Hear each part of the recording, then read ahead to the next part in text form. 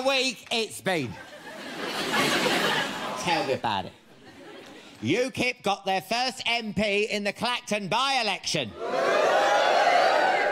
Clacton residents had said they were worried about the number of outsiders coming to their town. It's a holiday resort, what do you expect?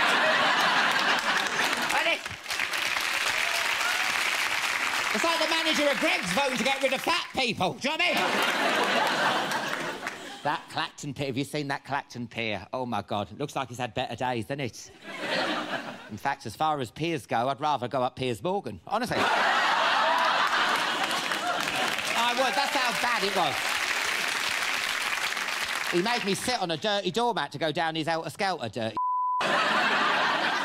Of course, that Nigel Farage was down there. Oh, what do you think of him?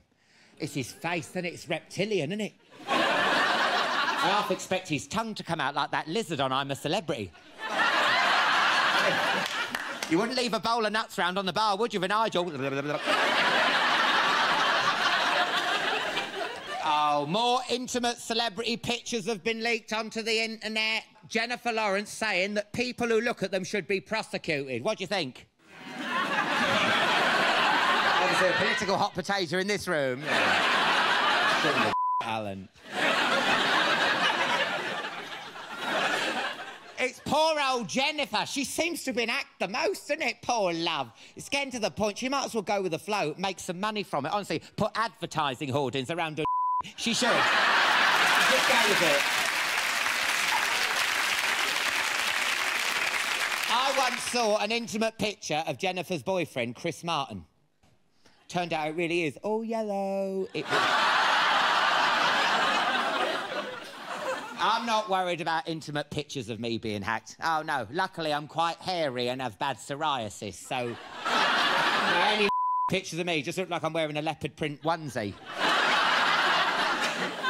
But you just don't know whose pics are going to be released next, do you? No.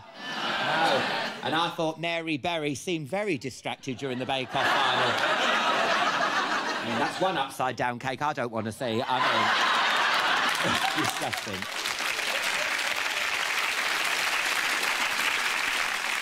What a lineup we have for you tonight. I'll be chatting to the huge star of some of Britain's hugest films with the most humongous hair in Hollywood history. Yes, the one, the only, Hugh Grant will be here. He's the only goth who can get a laugh without getting his leather trench coat caught in the car door. That's right, luxury comedy star Noel Fielding's in the house.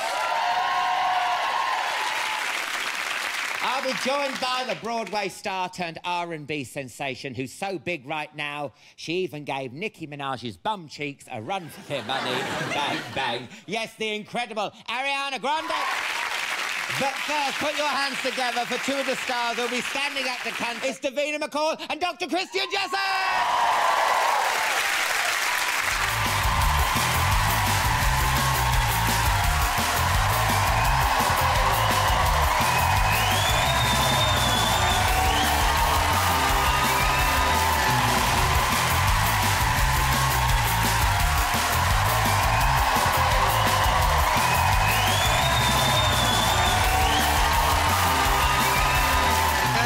Listen, if we're sitting here having a nice, quiet drink, say we were down the pub. Yeah. Dr. Christian, would you get people coming up to you saying, oh my God, what do you think of this? Oh, yes, all the time. It is now, I won't say the bane of my life, that's a bit harsh, but it is now part of my life that I've learnt to accept. A bit like an addiction, you know? But they show you odd things. Oh, they do. They do, yeah. And I've heard people have been texting you things downstairs, because, you know, my other half... Yeah. He had trouble...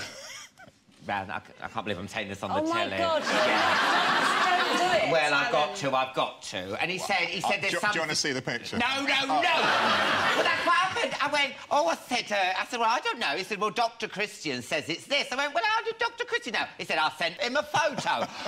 You can't send him photos. True. It's absolutely true. Oh, my God, that is wrong, isn't it?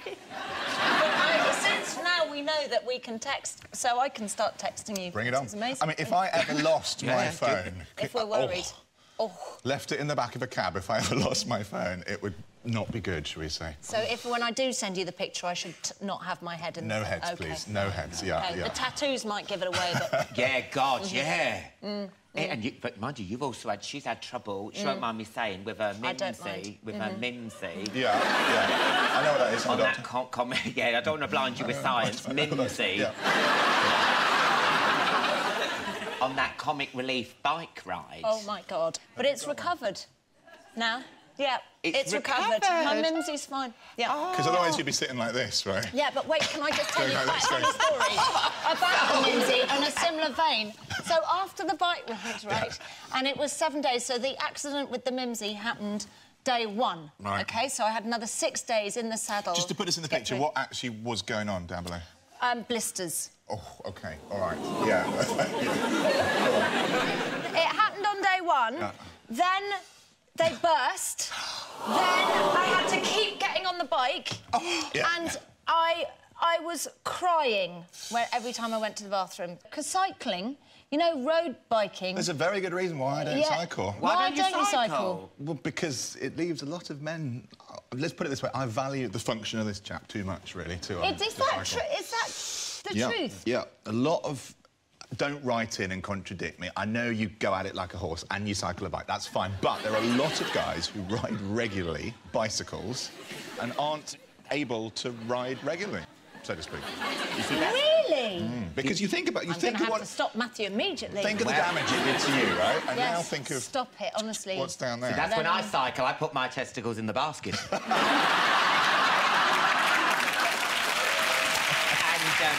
Yeah. Looks like a more shrivelled E.T. No, it doesn't wear a... It does not wear a hoodie. Thank you. I'm stopping this interview now. Go home. Shut up. I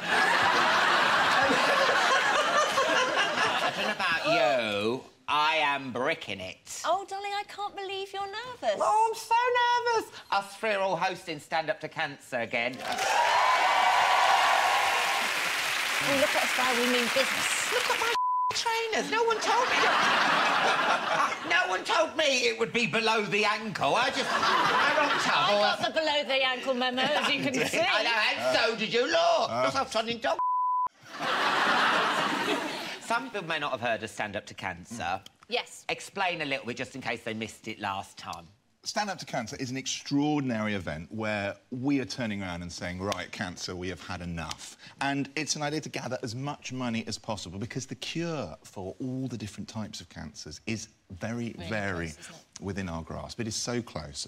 But the way we do it, we need a lot of money to do a lot of research, to put into clinical trials. Clinical trials are things that people with cancer take part of to find out, to tell us doctors what is the single best treatment that is going to work for you and your particular they're cancer. discovering things all the time, aren't they? That are And changing that's people's lives essentially what already it's about. now. It's can we get as much money from you guys, from everyone, from us, to really make cancer, hopefully, a thing of the past, which would be weren't they amazing. brilliant last time? The public. Extraordinary. Oh, I mean, my they God. were Was it so... 8 million? Yeah. 8 million So pounds? fantastic. Oh, well That's done, thanks. you. Well done.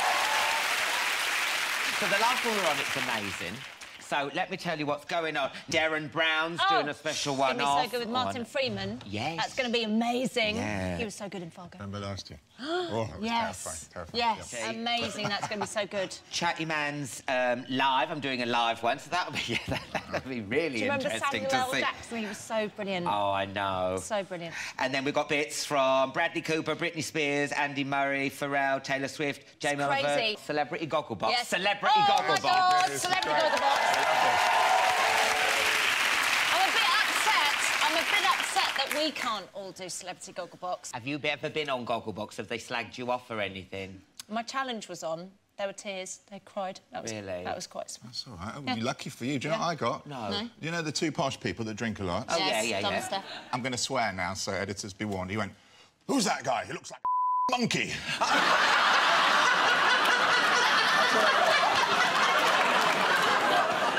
Do I? Muscly anyway. monkey. Very muscly monkey. I'll have another nut, shall I? Yeah? Another peanut. Crack a nut. Wish I'd brought that up now. It's a bit awkward. We've got Nicole Scherzinger. She's performed... Yeah, with the choir? Yeah, oh, my God, that's going to be... The Children's Cancer Choir is going to be extraordinary, isn't being it? bits again. It's made emotional. up of lots of children suffering with... And... The hardest thing about doing it is not crying. And I know that sounds ridiculous, and everyone goes, but you're a doctor, this is what you do, you don't get emotional. But it's a very emotional night. It's a really emotional night, and the point is that we've all been affected by cancer in some way. You know someone, you have a friend, you have a relative, everybody has, and you think of that person. But actually, I think that's a very powerful thing. That's why we're doing it. We're doing it for them, and if you think about it like that, you can't not get involved, can you? And I think that's why the British public was so behind it, because... You know, everybody's been touched by cancer in some way. You've lost somebody. Yeah. I've just lost somebody. You have a friend. Yeah, a week ago, 2 weeks ago, I lost my best friend from school, my age. Oh, no. From bowel cancer. So she was my age. Isn't that awful? And that's why I'm doing it. Anyway, and also... Then, No, it gets me... I'm going to be in bits again, because I did Celebrity Deal or No Deal, and all the money went to cancer research. I am an emotional wreck. If you want to see me going... No, I wasn't crying then, I was happy. But you're not joking. Like, I thought when he said, oh, I was an emotional wreck, and he did that, and I thought, oh, well, he was joking, he was just sort of mucking him out. But you really were crying. Oh, my God, I know!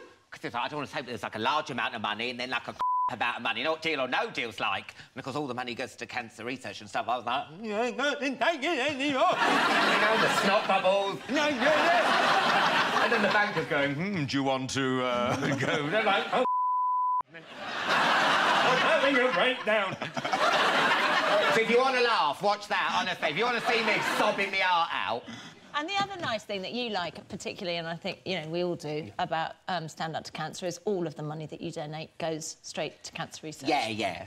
Now, what's this? You've got a lab as well. I've got a lab, so this is fantastic. I'm so excited about this. So now we're going to talk a little bit of science, because last year it was quite science-light, wasn't it? Which was fair enough, but people don't understand cancer. People fear cancer. Cancer's not one disease. Cancer's many, many, many different diseases with many different causes. And I want people, I'm going to have the chance, which is a huge privilege, to explain what on earth cancer is, why does it happen, what can you do about it, what are clinical trials, how do we treat cancer, how does it work?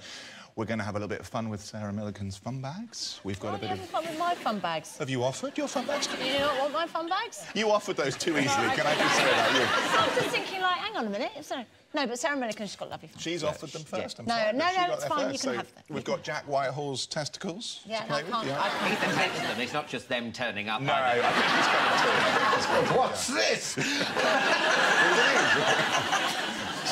So that's what the lab's going to be. It's going to be looking at different types of cancers, what it is, how we treat it, how it happens. Demystifying it. Stuff, and the other great thing is cancer myths. There are so many cancer myths, and I don't want to give too many away, but things like, oh, I've heard if you leave your water in a plastic bottle in your car, it gives you cancer. Yes, I've heard that. I've heard that. Is that not true? I've heard if you keep your mobile phone in your bra, it gives you breast cancer. I've heard that as well. I've heard that as well. What? So you want to know the answer? Yes. Watch Stand Up to Cancer next week. So mean. I heard that. That comes from school, yeah. Yes. Can dogs smell cancer? Oh, yeah. Can dogs smell cancer? Oh, no, stop it. Hugh Grant and Ariana Grande will be here soon. First, though, is the Boosh and Buzzcock star Who's the Surreal Deal. Strap yourself in and get ready to take a luxury flight of fancy with the brilliant Noel Fielding!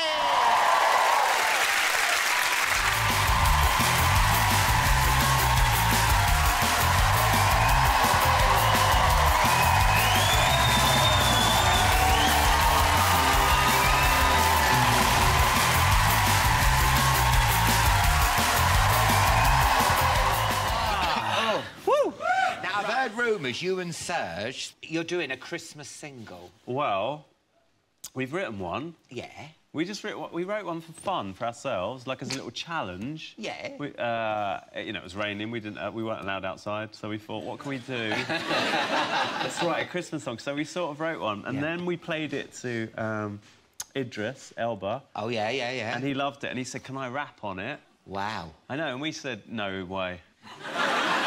Not for you, but he wouldn't leave. He kept banging on the windows. Oh, Idris is like that. He came down the chimney in the style of a Christmas song, and he said, so we said, yeah, rap on it, and it was really good. Yeah. So it is quite good, but because Serge is on tour and I'm about to go on tour, we don't really have any time to release it and do a video and you know. No. So we might wait till next Christmas.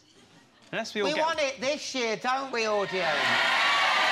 Well, frankly, it's not up to you. Unless a couple of you replace me and Serge on tour, then we can come back. I mean, what kind of song is it? It sounds a bit like, what does it sound like? A bit like Slade. It's like a sort of 70s one. I love those. But it's got rapping in it. It's got a little bit in it that sounds like the Smiths, and then there's a bit that sounds like the Beatles. So pretty much we've ripped off everyone. Oh, good. Cheers. I'll do for that, love. Cheers. Yeah, cheers. Shall we pretend we'd... Oh, no. I wouldn't drink it, love. You'll end up in a neck brace the amount of times...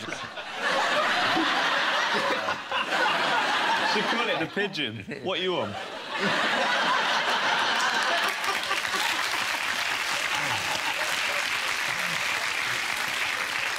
You're going on tour again, like you said. Yeah. Now, what's this title? An evening with Noel Fielding? It sounds like you should be, like, doing a pipe and going, then I turned 12. What's this evening with... Like Bing Crosby. Yeah. Well, what had happened is I hadn't really written it and I didn't know what it was going to be, so I thought it better be something vague. And then I sort of thought, why don't I just do something a bit ironic and a bit like an old-fashioned show, like something Barry Humphries would do. Yeah, yeah. And I thought an evening with Noel Fielding sounds ludicrous.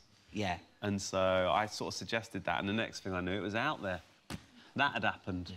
And it's about you being scared of 40, turning 40. No, not being scared about being 40, but just the whole... You want to live... Coming to terms with it, yeah. Like, there's what, you know... sort of one of the things I had noticed happened to me when I turned 40 is that I started walking with my hands behind my back, like Prince Charles, like that. I mean, what that? When did that happen? The last time I was in that position, I was 15.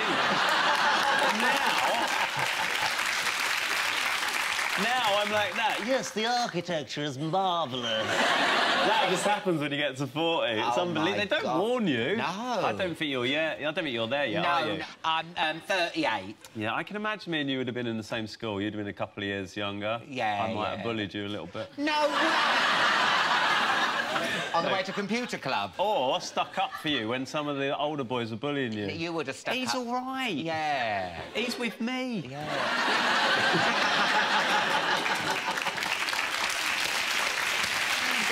Will there be any characters from luxury comedy on your tour? Yeah. It's a sort of stand-up show, and then there's some other characters. I'm taking my brother, who was Naboo in The Boosh, and I'm taking Tom Meaton, who's a comedian, who's on Star Stories, and he's in luxury comedy. So there's 3 of us. On a scale of 1 to 10, how rock and roll is your tour now? Because, you know, you're at Glastonbury there with Kasabian. That was so un-rock and roll. It was hilarious. Me and Serge... Why wasn't it rock and roll? You performed to 100,000 people. I know, but on the way to the gig on the tour bus, me and Serge sat... This is true, and I'm ashamed to say. We listened to an audio book on the way there. Gets worse. 3 Men and a Boat, read by Hugh Laurie. We drank we drank peppermint tea, and we were under a duvet like that, going, this is amazing. That's how we entered Glastonbury. You're my God. But what was it like performing in front of... Did it give you the horn? Were you like, yeah, you know, bring it on? Well, you know what? I had to come back and do a little bit in a film the next morning, so I couldn't drink. So I didn't drink all day, so I was just on the tea. So by the time I got out there, I was completely sober, and I wasn't expecting it to be as big as it was. And I had to dance. Obviously, I was like a sort of medieval Bez. I was just dancing. And usually I'm absolutely, you know, to be honest, I'm so I don't remember any of it, but I got out there and I was like a dad at a disco going, all self-conscious, going... It's horrible. I was like C-3PO, Vlad the Impaler. It's horrible. It was an amazing gig, though. I mean, you couldn't see the end of the audience. It was just unbelievable, like a big swirling mass of people. Yeah. I mean, my hair was moving. It was insane, just from the sort of impact of this sort of energy. I like this one. I trained some knits to dance. I'm going to go in again, even though I know... Oh, no, don't, because you'll put your neck out. We'll have to get Dr. Christian back on. Do the pigeon. Now, good luck on the tour. Where you going? You're going all over, aren't you? All over England, Brixton, Hammersmith. There's still some tickets. Come if anyone wants to come. An evening with Noel Fielding. There'll be stand-up. I'll release a live hawk into the audience. Noel Fielding, everyone! Thank you. First, though, he's the legendary leading man who tickled me in 4 weddings, moved me in Love Actually, and touched me in Notting Hill. I didn't mind one bit. Go nuts, go wild for Hugh Grant!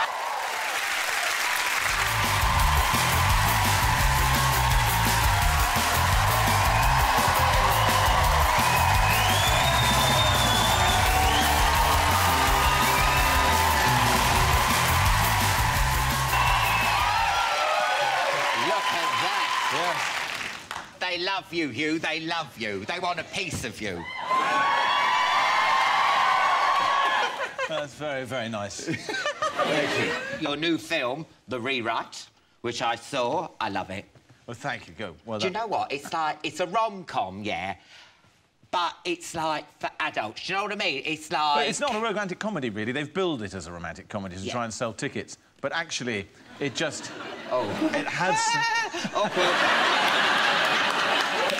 No, I understand. I'm sympathetic. It has elements of romantic comedy, Cheers, but love. there's all kinds of other deeper things going on. Yeah, yeah. Yeah, mud in your eye. Because what it is, it's about this... So delicious. Look at that smile. I know. That's amazing. I could do the advert for Malibu and Pineapple.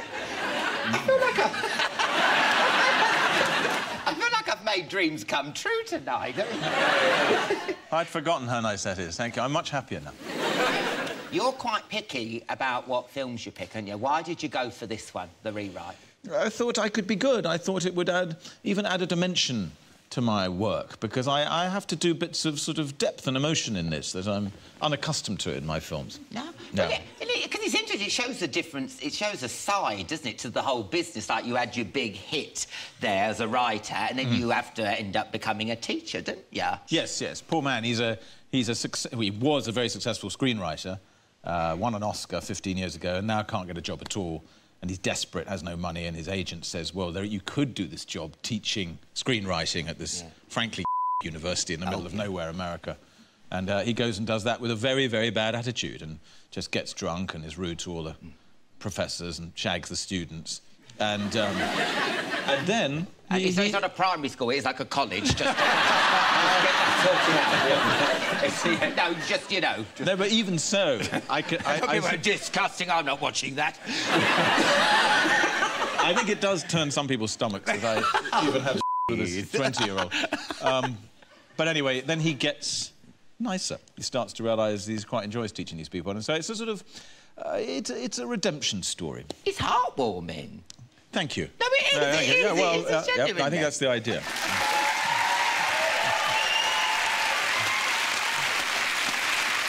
Now, Marissa Tomei, who plays your love interest, did you have instant chemistry?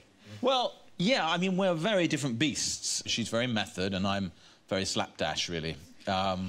But we liked each other. We liked each other. And you never know with chemistry anyway. No. You know, sometimes you think, oh, we get on so well. This must look great on camera. Yeah. And actually, it just goes flat. And other times, you frankly loathe each other, and it sort of sparkles. Oh, not funny, because you think, didn't you? Yeah, well, sometimes hate comes over as love. Really? Yeah. Oh, my God, that's funny. Yes, it's... It is. You wouldn't think it would be like that, would you? Because you're sitting there eating your popcorn, watching it, and you think, I want to smash your face in. Very much so. Yeah. Very much so. Yeah. Who's been your best? Who've you had the most spark with? Who've you gone in the room and gone, bow, wow,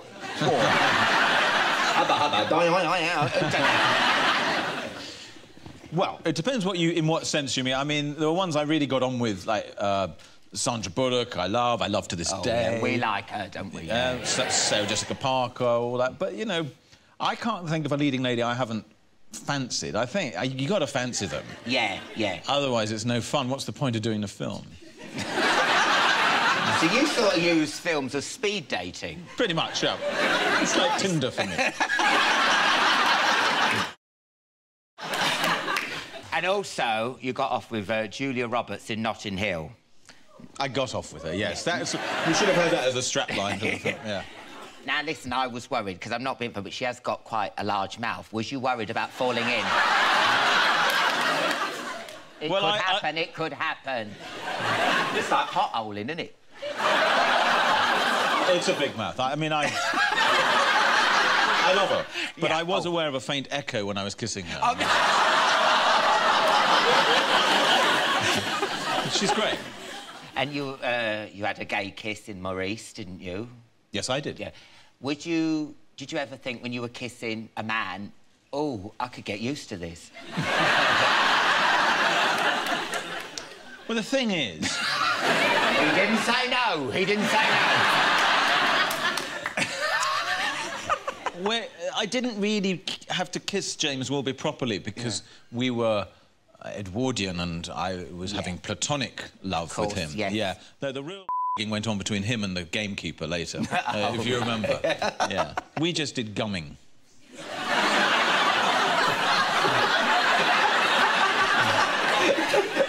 That sounds worse than getting off. Gumming. Yeah, we gummed. I think we gummed. I can't remember. No. It was 1985.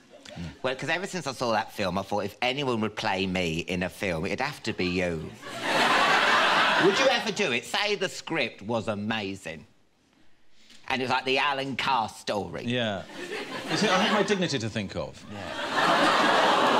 Of course I do. Oh, of course, but there is a lot of full frontal nudity in the script, Sandra. Speaking of roles, love, I've got a great role for you. You know George Clooney's doing that movie about phone hacking, yeah, which I can't wait to see. I was thinking that is a shoo-in for you, because obviously you're involved in Hacked Off and everything. Would you... You could be in that, playing you. Would you want to play him? You? I know, my head's exploding just thinking about this. It could be said that I've played myself once or twice before.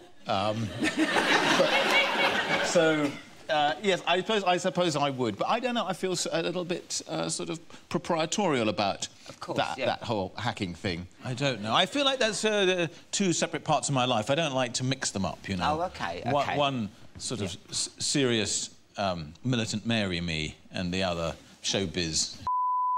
Yeah. As well as the phone hacking, you were getting hassled by the Paps as well. How bad did it get? And where's the weirdest place you were papped? Well... Tell me. You should be able to deal with it better than I dealt with it, but I never liked them round my house. It felt like that was my bubble, and especially if there were girlfriends with their children around. I did once lose my temper.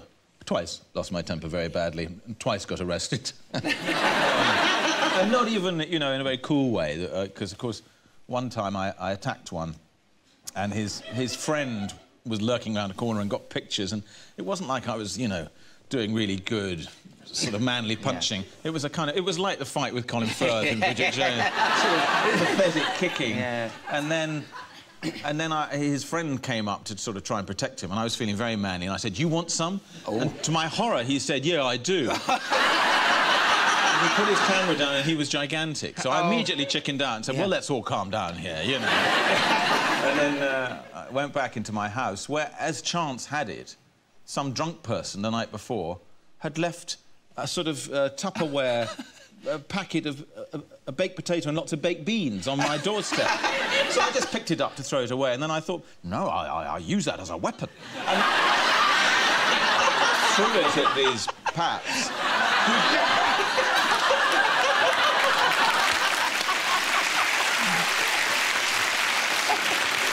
You can't see it, but there's another picture later where the whole thing is covered in baked beans, the lens and everything.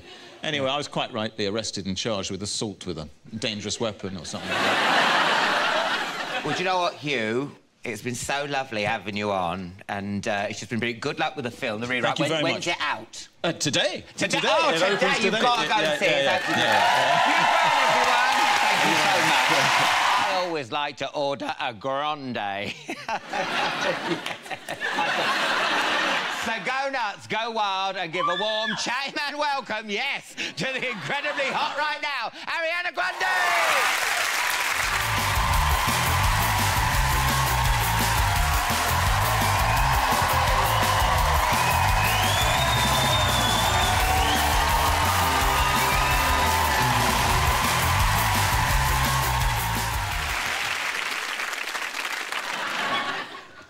Now, listen, when I said you were coming on my show, my Twitter exploded.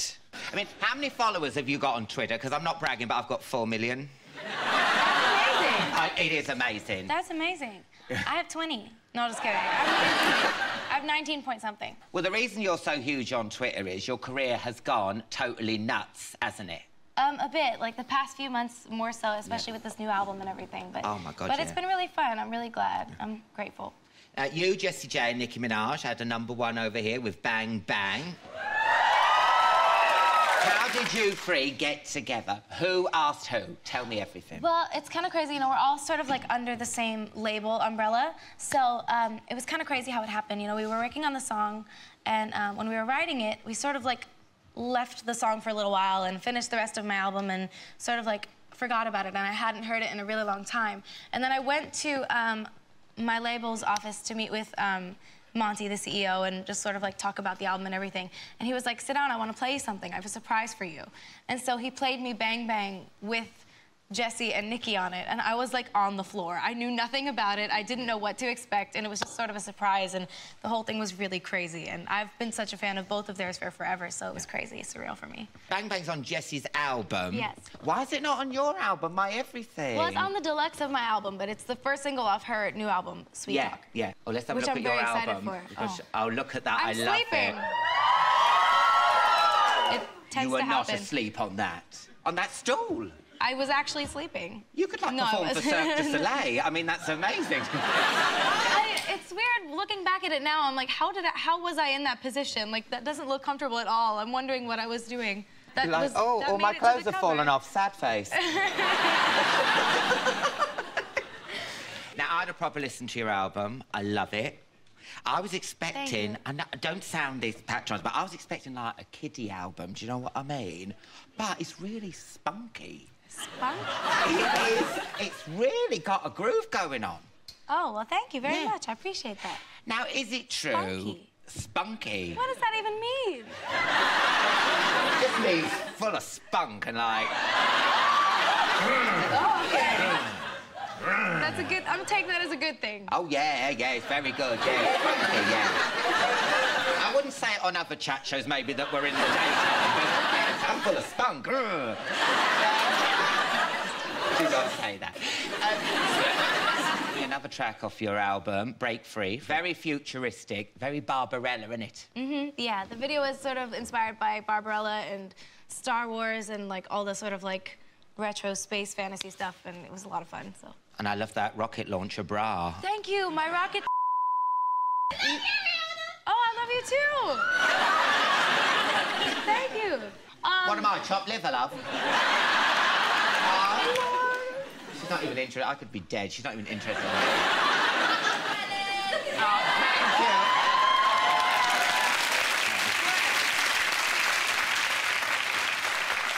Oh, that's my mum. Now, is it true your mum thought you were going to turn out to be a serial killer? That is true. That is true? How weird were you? You know, I was a little weird. I had a phase where I wore, like, a lot of Halloween masks, and I would carry a hockey stick with me around. But that was just a few years. But I turned out fine. Just a few years? Oh, just a couple of days, a few years. Oh, yeah, it was definitely weird. It was definitely a weird phase. It went from, like, ages 2 to 4, I guess. Yeah. But I was fine. And then it switched to, like, Dorothy costumes and, like, healthier options. Oh, so you came back to the good side. Yeah. Yeah. Because the thing is about you Americans, you know, you brought over Trick or Treat or Halloween. Yeah. We used to have Halloween, and all you did was, like, stick a sheet over your head like a ghost and go right next door neighbour saying, can I have some chocolate, please? It's all changed over. Oh, my God. We you go in hardcore. on Halloween, yeah. My mom had to, like, repaint the walls of our house once because she smeared fake blood all over the walls and wrote, OJ did it. Oh. And she thought you were the weirdo? And she don't even know where I get it from. It's been absolutely wonderful having you on. Thank you for having me. Oh, anytime, babes. Ariana Grande, everybody! Lovely to see you. Take care. Thank you so much. Oh, I'm not used to the double kiss yet.